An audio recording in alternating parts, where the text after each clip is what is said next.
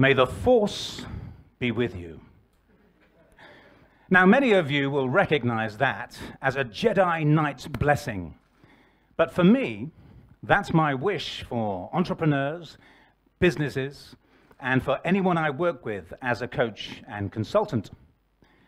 My father was in the Air Force, and I grew up on Air Force bases, and I was always surrounded by aeroplanes, and I was always fascinated by the metaphors that linked flying to human performance. I mean, who wouldn't want their ideas to take off? And I'm sure we've all been hit by turbulence every now and again as we navigate along our flight plans towards our final destinations. What I'd like to share with you is how entrepreneurs and every one of us can leverage the laws of physics and the principles of flight to break free of gravity and enjoy greater personal and professional success. I'd like to take you on the journey that saw me make a very simple connection and a powerful discovery. Neuroscientists tell us that we are hardwired for negative bias. That's to say, we focus more on the negative than we do on the positive. And of course, it's evolutionary. It's designed to keep us safe. We avoid danger and we avoid risk. But that's hardly the fertile soil from which entrepreneurs grow. Entrepreneurs live in the realm of the future. They dream, turn dreams into reality to release genius. Entrepreneurs play a large part in moving the world forward. In his book, Strategies of Genius, author Robert Dilts highlights the difference between a dreamer and a genius. He says ideas come to a dreamer, and ideas come to and through a genius. I think the biggest geniuses that we have are kids. Kids are always dreaming, and they turn those dreams into reality. They dream and they go out into the playground and they reenact those dreams. They bring them to life. They create things and they destroy things and they disrupt things. This is me as a kid, dreaming of flying, dreaming of breaking free of gravity, of heading into that blue yonder, into a world of excitement, adventure, and freedom. The very things that later would compel me to want to become an entrepreneur myself. But not for a while. As I grew older, I continued to dream. Ideas came to me. They just stopped flowing through me. And I became somewhat risk-averse.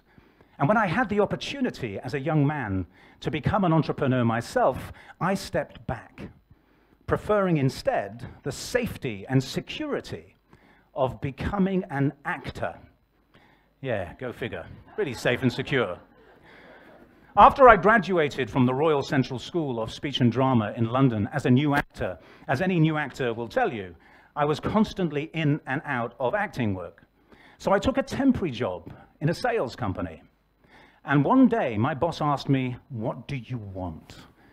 And I said, "I want to fly." And he said, "What's stopping you?" I said, "You are."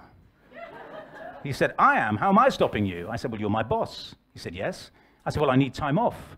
He said, "Have you asked me for time off?" I said, "No." He said, "Ask me for time off." I said, "Can I have time off?" He said, "Yes." And so that was the end of that excuse.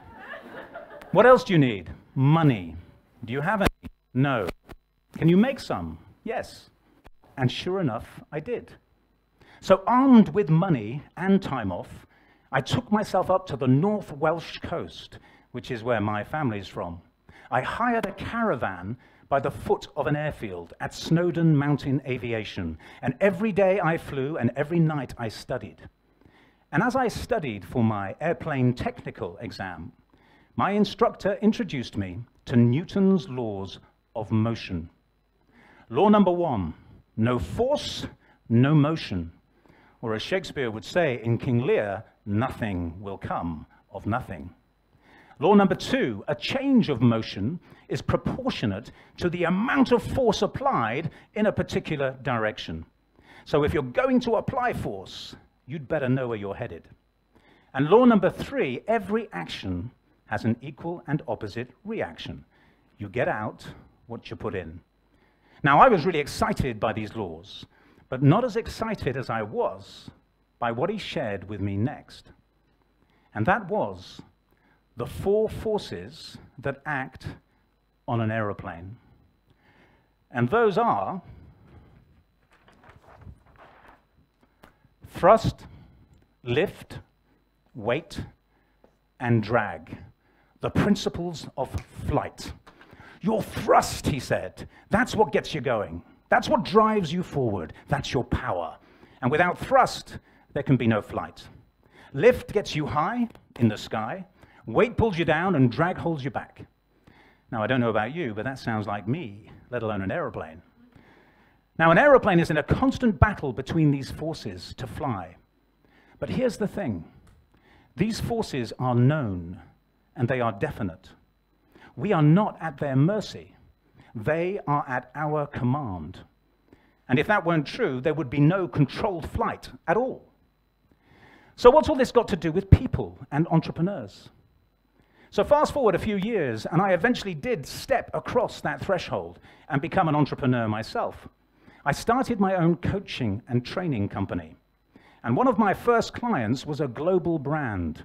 And they wanted me to help them roll out an organizational change program. And as I was designing the program, I came across the organizational change formula, a simplified version of which is this. C equals X is greater than Y, where C is the change that you want. X are the forces for that change, and Y are the resisting forces. So change will happen if the forces for change are greater than the resisting forces. So let's take a look at what that looks like. I'm going to ask you or invite you to turn to the person next to you, to say hi, and with permission, just put your palms against each other and gently push. Don't be shy. There we go, lovely. And gently push. Fantastic. Excellent. And everyone looks very friendly, I have to say. It's not the point, of course. The point is, wherever the force is greater, you get movement in that direction. It's just basic physics. And when if you can stop it now, by the way, just in case.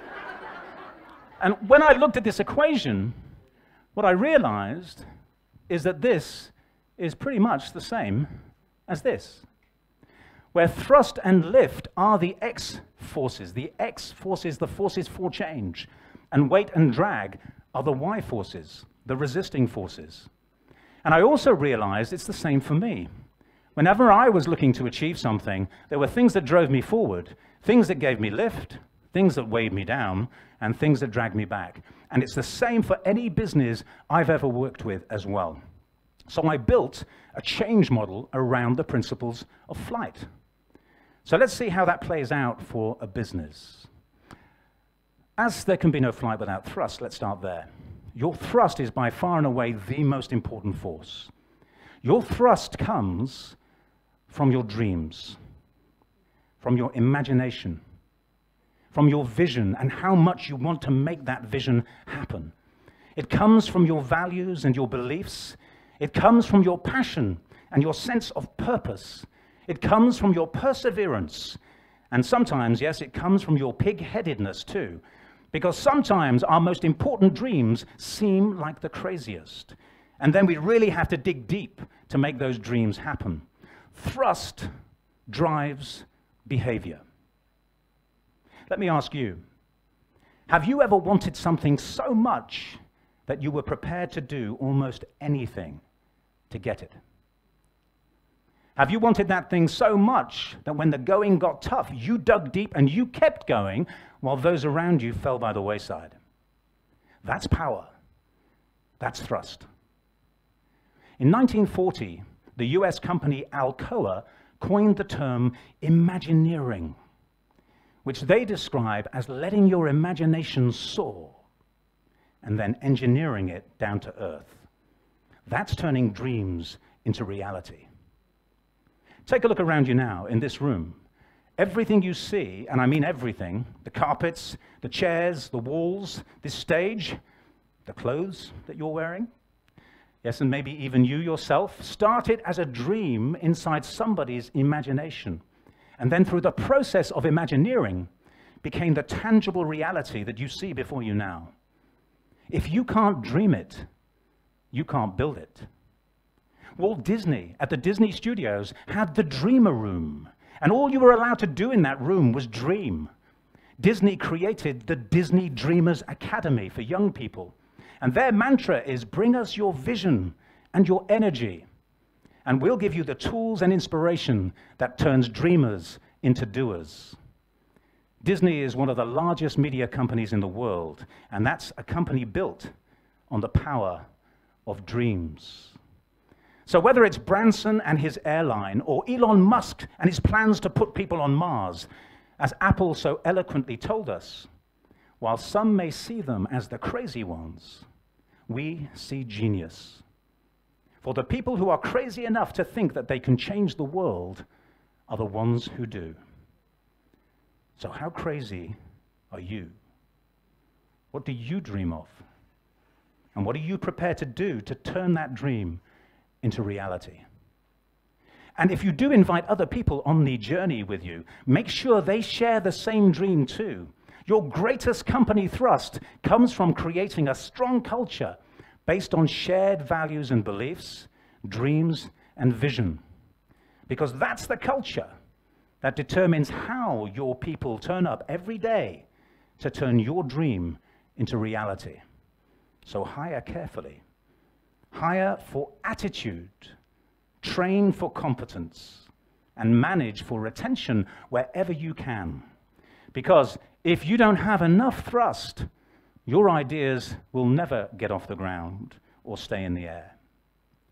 So, if that's thrust, and if thrust is letting your imagination soar, then the balance between lift, weight, and drag will be what engineers it down to earth and turns that dream into reality. Drag is the opposite of thrust. Drag is you not having the passion that you say you have or you think you have. If you are a company, drag will come from hiring people who don't share the same dream as you. Drag will come from you not believing enough in yourself. And drag comes from your dream not being important enough when push comes to shove. Drag and thrust are internal, transformational forces. These are by far the most important in a company. Lift and weight are external, transactional forces. Lift comes from the day-to-day things that we need to do to turn our dreams into reality. So for a company, lift will come from having a solid, workable plan. Lift will come from knowing your numbers. What's your profit last month? What's your year to date? What's your operating turnover? A company that knows its numbers will have greater lift. Lift will come from knowing what systems and processes and technology you need. Lift will come from really understanding your customers and looking after them. And lift will come from having great marketing that helps you get more of them.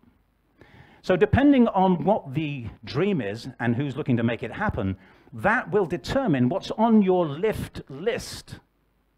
Weight is downward force. Not ideal when you're trying to fly. Weight is the opposite of lift. So weight will come from not having a solid, workable plan. Weight will come from not knowing your numbers. But remember, we are not at the mercy of these forces. They are at our command. There's something wonderful called the law of conservation of energy, which states energy cannot be created or destroyed. It merely transforms. So if you don't have a solid workable plan and then you create one, it doesn't just disappear from weight, it transforms into lift. If you don't know your numbers and then you do, it doesn't just disappear from weight, it transforms into lift. And now we really are playing with the balance of these forces, of the principles of flight, so that we can leverage laws of physics, get greater movement forward in our businesses and help them really take off. And this doesn't just work for businesses, it works for individuals and their dreams. It works for companies, it works for countries, and I believe it works for the whole human race too. Should we ever face a global existential threat, it will be how we unite behind a common vision and how we balance the forces of the principles of flight that determine the outcome. So whether you are an entrepreneur or not, my wish for you is that your Imagineering brings you all the thrust that you need. And when it does, may the force be with you.